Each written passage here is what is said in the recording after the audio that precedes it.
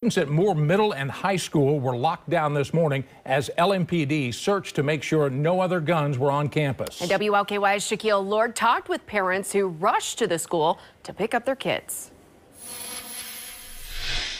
Wednesday was frightening for many Marion Moore parents, some having to wait at least an hour to take their kids out of school. And I'm over here scared. I didn't know what to do. I was just on my phone looking down, trying not to cry, literally texting everybody I know, like sending messages like, hey, if anything happens, I love you and stuff like that. That text prompted Elise Stevenson to rush to Moore High School to pick up her daughter and son. Her daughter Samaj alerted her mom the campus was on lockdown after a gun was found Wednesday morning. She sent me a picture. She was sitting in the dark in the classroom. She was scared.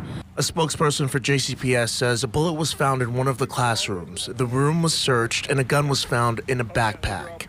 That led to the middle and high school being placed on lockdown and one student being taken into custody. That is crazy to think about that. I could have seen them. I could have walked by them and they just had a gun. That's crazy to think about. WLKY Chopper HD was in the air as police searched the school, making sure there were no more weapons. Students inside described what those moments were like as they waited for their parents to pick them up. Some kids were pressed up in a corner, others were in the back.